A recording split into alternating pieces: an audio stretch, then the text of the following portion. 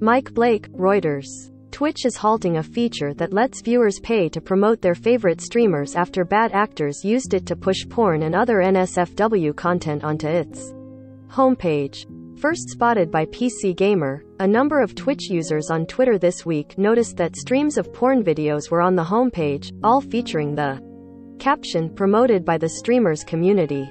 It appeared that a number of unidentified users were taking advantage of the platform's Boost Train program, which boosts streamers if enough fans create a hype train by purchasing subscriptions and bits.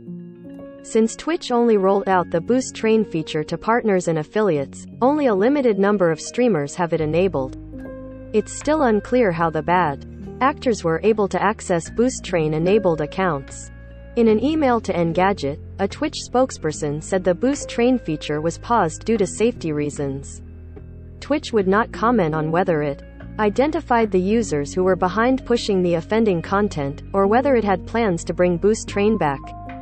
While sexually explicit content is against Twitch's terms of service, some critics say the platform has been inconsistent about the kind of NSFW content it bans. The platform relies on a mix of community reports and AI to identify sexually explicit streams. Esports this week reported that Twitch is considering a mature label, which would allow streamers to experiment with more R-rated content, though it's still drawing a hard line on broadcasting masturbation or sexual intercourse. Boost Train debuted just this month, replacing a widely scorned paid boosts program that let fans pay Twitch directly to boost their favorite streamers. Boost Train, on the other hand, was aimed at rewarding smaller streamers with a growing fanbase. All products recommended by Engadget are selected by our editorial team, independent of our parent company. Some of our stories include affiliate links.